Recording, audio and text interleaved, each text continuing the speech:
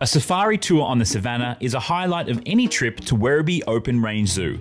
Our animals have lots of space to roam, often living in large herds. If you're lucky, you might spot a young, awkward, brand new calf or foal taking their first steps. We asked keeper Katie to translate the cute behaviours of some of our favourite savannah baby animal moments over the years. Hi, my name's Katie. I'm a savannah keeper here at Werribee Open Range Zoo.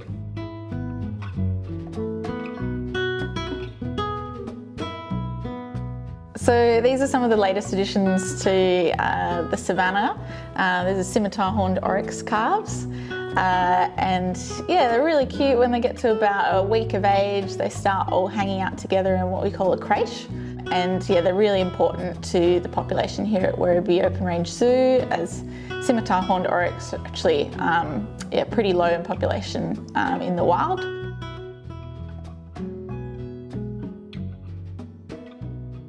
So when we're expecting calves to be born on savannah, we keep a really close eye on mum, while also giving her plenty of space. They know just what to do. They kind of take themselves off somewhere nice and safe where they feel comfortable.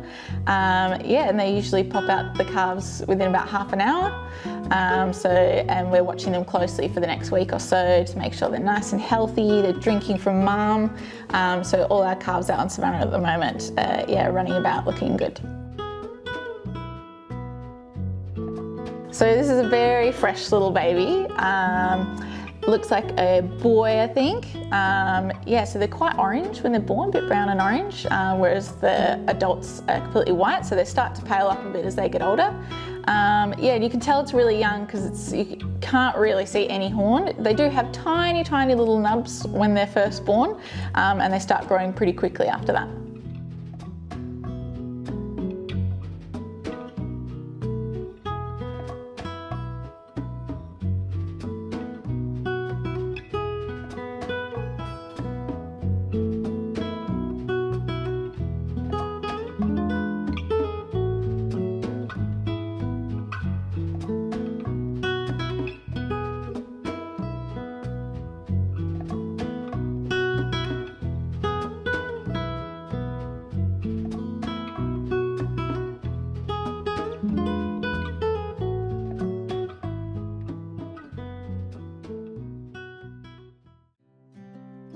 This is a little Asiatic horse foal, or Przewalski horse.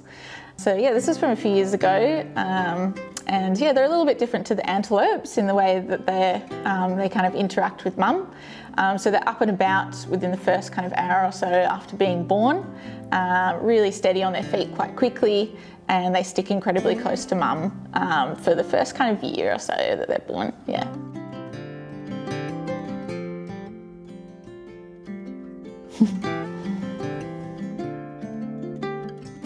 So this is our horse herd, splashing about in their wallow. I'd say it's likely a hot day. That is when they tend to kind of get about in those mud wallows. They splash about with their hooves, and then they actually get down on their knees and roll around. So it's such a great way for them to cool down, because they do spend a bit of their day running around and get quite hot. So it's really lovely that we can provide that kind of enrichment for them.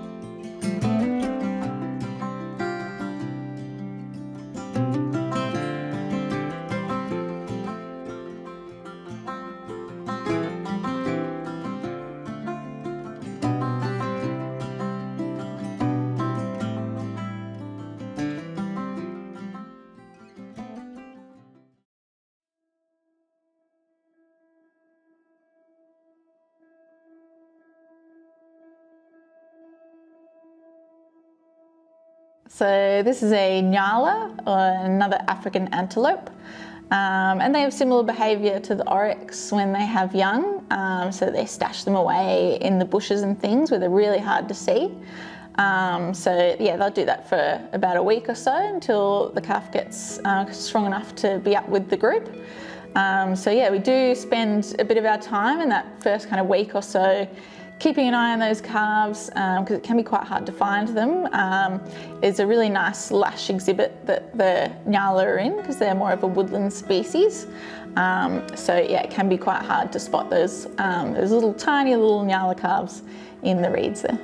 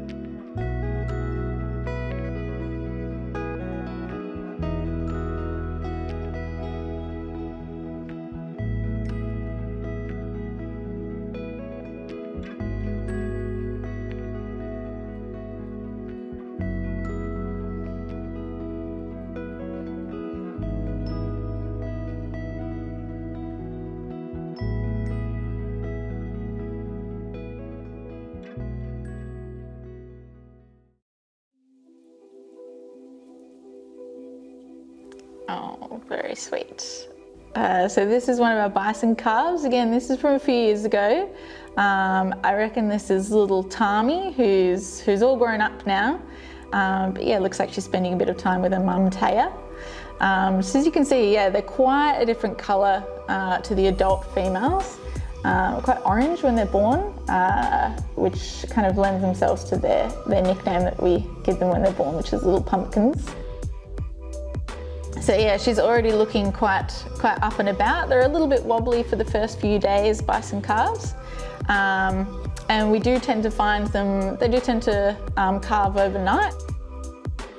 So often we'll come in the morning and we'll just find one extra bison in the paddock, which is nice. That's kind of, yeah, the quiet night time is when they feel most comfortable to give birth.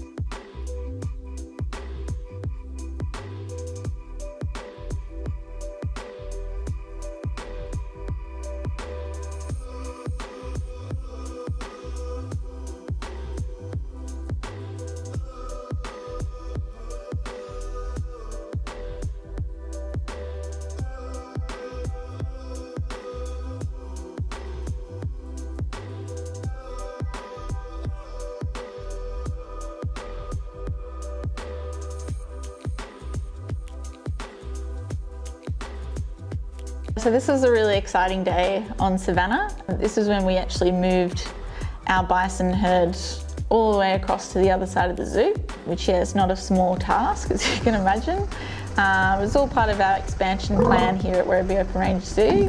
So we built them nice new exhibits across the river. So we run them all the way along those series of raceways, all the way across the other side of the zoo to get to their new paddock. And it went really well. The team were all really happy. Everyone was nice and safe, and they were pretty excited to enter their new paddocks and to explore.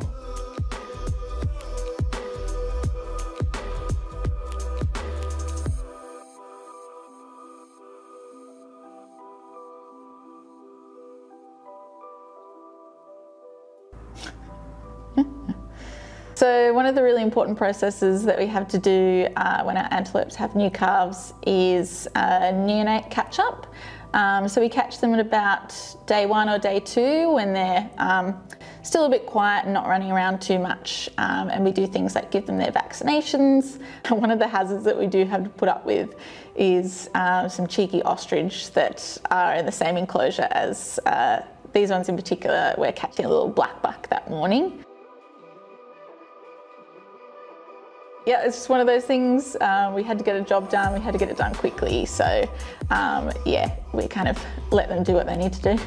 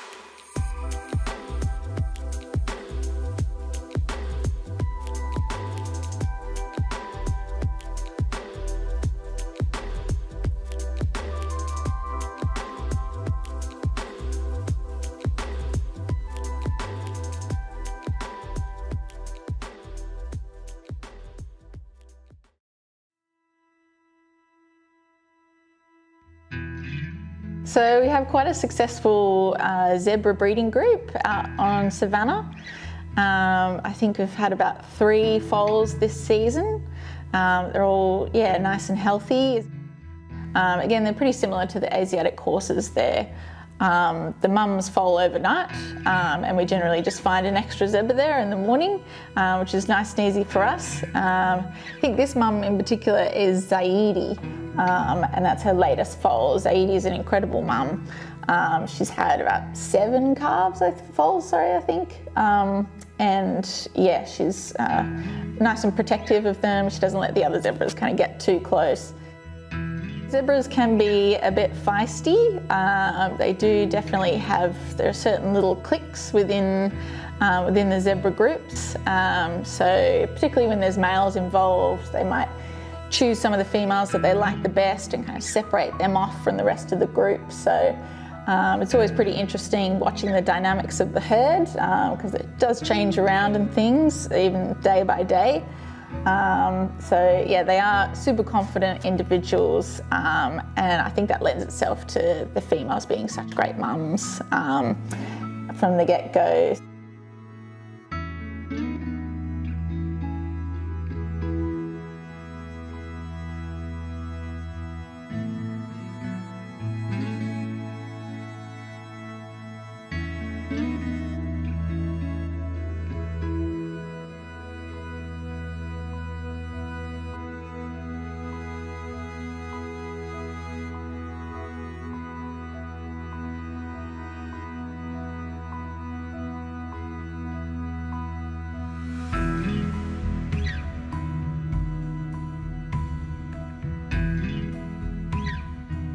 So while the kind of horse species are a little bit different to the antelopes, we do see a lot of similarities, particularly in the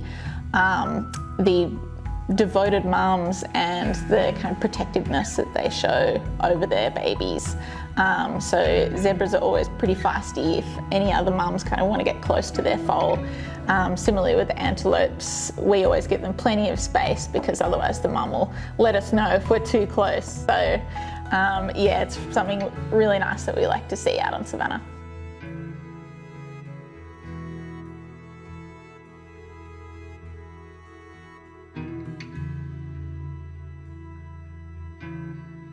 Thanks for watching. If you want more Zoos Victoria goodness, make sure you click the subscribe button now.